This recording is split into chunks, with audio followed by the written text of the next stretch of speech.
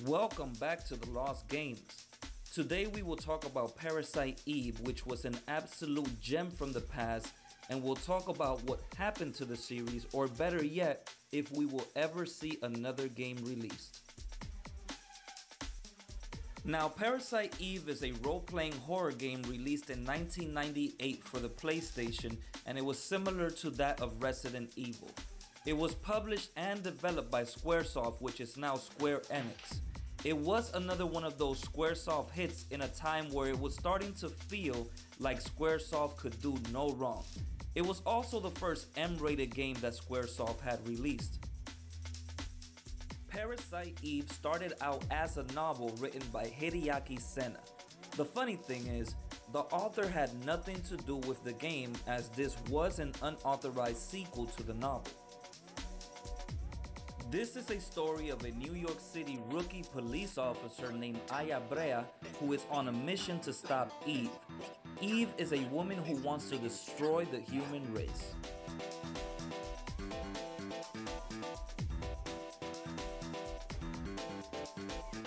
It is an interesting game with an even more interesting story, as this all takes place over a 6-day span in New York City, 1997.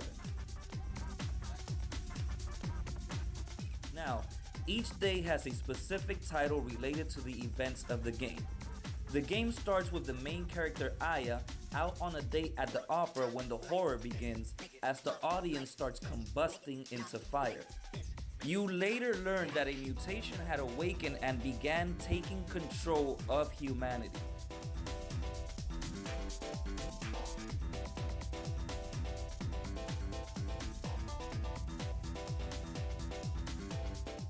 As Parasite Eve is a Squaresoft Square Enix game, it does have a lot of RPG elements. The battles in the game are encountered randomly via hotspots. You'll then hear a sound of a heartbeat, and then the screen flashes and turns black and white. You are then bound to the invisible barriers until you defeat all enemies or hit the escape command.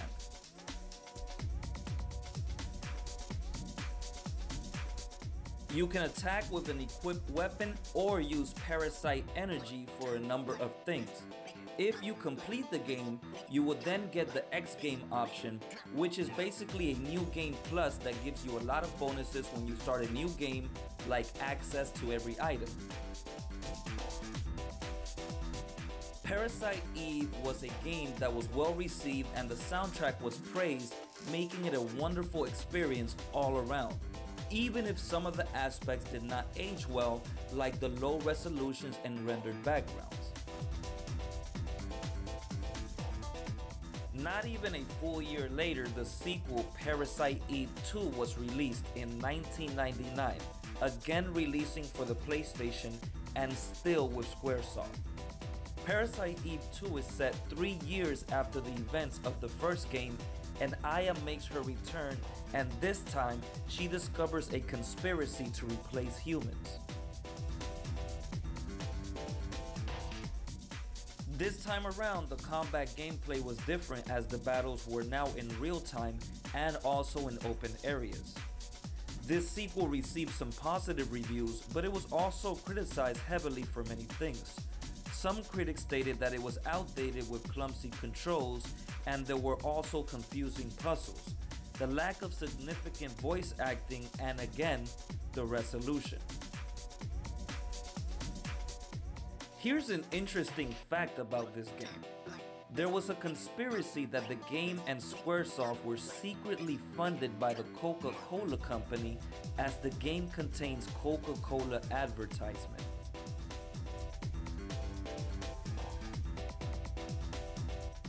And last but not least, we have Parasite Eve 3, the third birthday. This game was released in 2010 for the PlayStation Portable, otherwise known as the PSP. This was a collaboration between Square Enix and Hexadrive. Hexadrive are the developers that help with games like Res 3D or Okami HD.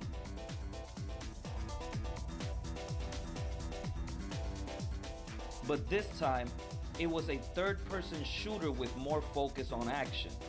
Third Birthday is set in a monster-infested post-apocalyptic New York City in which aliens called Twisted have been killing humanity.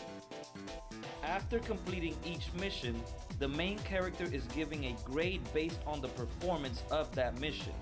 Depending on that score, you earn battle points which will allow you to upgrade your weapons and skills. Damaging Twisted enemies will fill up a bar called Liberation. You can then use Liberate, which will allow you to deal higher damage and can also result in an overdive kill. Another great feature was the outfits that you can unlock. Unlocking different outfits help you in the game by providing better speed, defense, and damage. But speaking of clothing, the game also received mixed reviews about Aya's clothes as they can tear off during battle, revealing her skin, making her half naked. See, the thing is, some critics feel that they did not like the way she was made into a sex symbol with examples of a graphic shower scene where Aya makes moaning sounds, or the fact that you can unlock a secret 3D camera which constantly zooms in and puts major focus on her ass. I know some of the freaks out there were wondering how this is unlocked, so the player must beat the game 50 times and unlock the shower scene in the video log. You must then watch that video 10 times in a row. My question is, who watched this 10 times in a row before finding this Easter egg? Listen, people criticize games for sexuality, but they must remember that the game has an M for mature rating, and games like Tomb Raider have become successful with a female sex symbol character. And also, sex sells. Interesting fact, Third Birthday was originally being developed for mobile phones but was later changed to the PlayStation Portable, which was a better choice as it allowed for better controls and graphics. A second version of the game, Twisted Edition, was also released, but with no game content differences. So you're probably wondering what happened with the series. Unfortunately, Third Birthday was received with mixed reviews, but the comments heavily led to the series being on hold since. And even with all these elements, critics called the game hot garbage and that it should have never been released. Some even went as far to say that Third Birthday essentially killed the entire franchise. Other issues were targeted at the over-energy system being too confusing, or how some unlockables require you to beat the game several times. The storyline was also hit hard by even game trailers who said that explaining the story is like explaining string theory to a 2-year-old. Oof, rough. There are also plot holes that were left unexplained. Some fans felt that the Third Birthday could have had a second or other release on a different platform, like perhaps PC or gaming consoles at that time. This would allow them to expand the game and features, which I can agree with, but that does not mean that this was a bad game. I personally feel like there are a lot of critics that completely destroy games for no reason sometimes.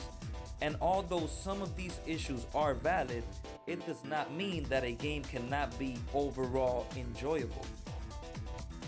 But needless to say, this could be a major reason why we have not seen another game since the Third Birthday. There are no real details as to why it has not received a remake or remaster. But in 2015, the director Hajime Tabata stated that there are no plans on doing a remaster due to a lack of demands from the fans. He also mentioned that if they did work on a Parasite Eve project, it would have to be a remake rather than a remaster. Either way, Parasite Eve is a Square Enix game that can easily be remastered and re-released or even ported to the PC on Steam. They have already done this with games like Final Fantasy Type 0, which was also a PlayStation Portable original game. I'm also not sure how the game has never seen a sequel, as there are still many fans that wish to see this series revived. That is all the info that we have, but please let us know what you think about this lost series. Did you ever play these games? Do you wish for this series to be revived? Let us know your thoughts and leave a comment, and make sure to like and subscribe for more content like this on GameCircleTv. And yes, we may have lost these games, but they will never be lost in our hearts as they have shaped who we've become with the memories that we keep. Thanks for watching, and we'll see you soon.